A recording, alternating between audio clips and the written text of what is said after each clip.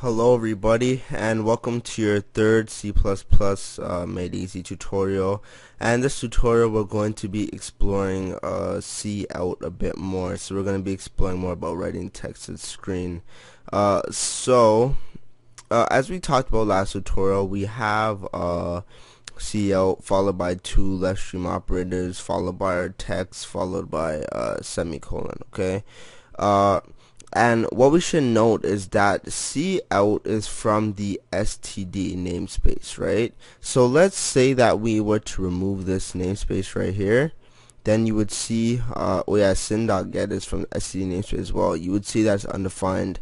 So if you don't want to include the namespace there, it is still possible to use it. All you have to do is just put the namespace's name plus two colons, and what the two colons represent is a scope operator. So this is basically saying find use cout from the std namespace. And the reason why we have scope operators and they're used in classes as well is that sometimes what if we want two different things with two different namespaces with the same value. So let's say we're making a fighting game, for example, and we had a player and we had an enemy, okay, and both player and enemy have HP, right? We wouldn't want to make like a different value for HP for the different name for the enemy's HP and the player's HP.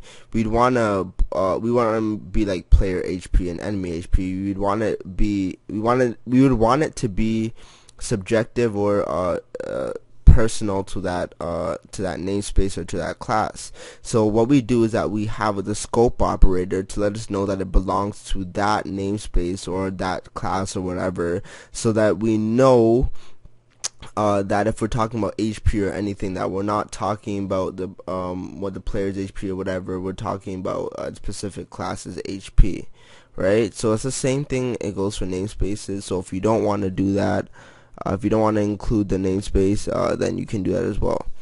So for beginners, I would say using namespace std, but later on I would say don't use it, and I will talk about that later once you get into namespaces and stuff. But it's better not to use it.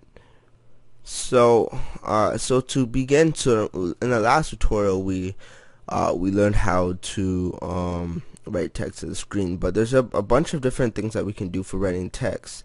So say for instance you wanted to write some other text, right?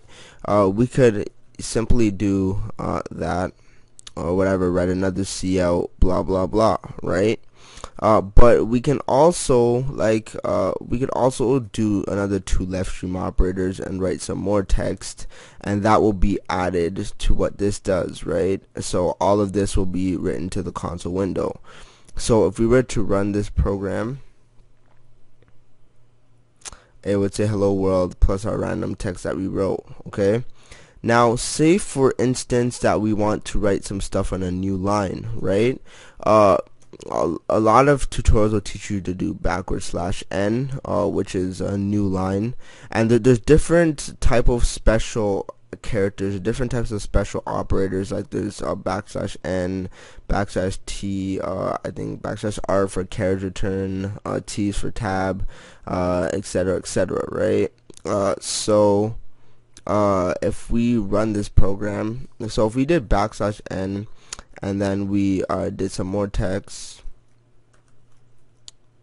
and then if we run this program, we notice that our new word is on a new line. So I brought up something right here, and I want to show you. So these are the stuff that they're called, the special characters are called escape characters, right? And these are the different forms of escape characters, right? So we can do new line, return, tab, form feed, \bell, hexadecimal, octo, question mark, etc., etc., right? For example, like if you wanted to do a backslash or whatever, but since a backslash is used as escape sequence, if you wanted to actually display a backslash, then you'd have to put two double lines there. And if you want to display a single quotation or a double quotation, then you have to do backslash before as an escape sequence. So let us get back to our code.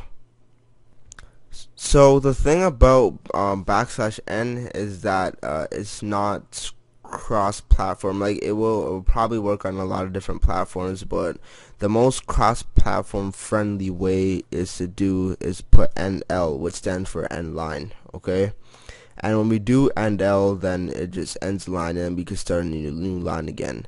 So what it will do is display hello world, end the line, then display text. So we'll display text on a brand new line. So just like it shows in here, hello world, and then text. So that's how we can do text in it. So then just to test some of the special characters. So you notice that how when we write text that we're just surrounded by double quotations, right? But say you wanted to actually show a quotation mark around the word. So let's do backslash that, and we'll do backslash quotations. So if we run this program, then we will see quotation marks around hello worlds right here, right? And say we wanted to say you want to show a backslash for some reason, like say we want to show a file path or something like that, and we want to show it like that, then we can also do that. So those are some of the escape sequences. It's up to you if you really want to memorize them or not, but those are some cool things you can do with writing text to the screen. So I'll end that tutorial right now. I hope you enjoy it. Thanks for watching, and bye.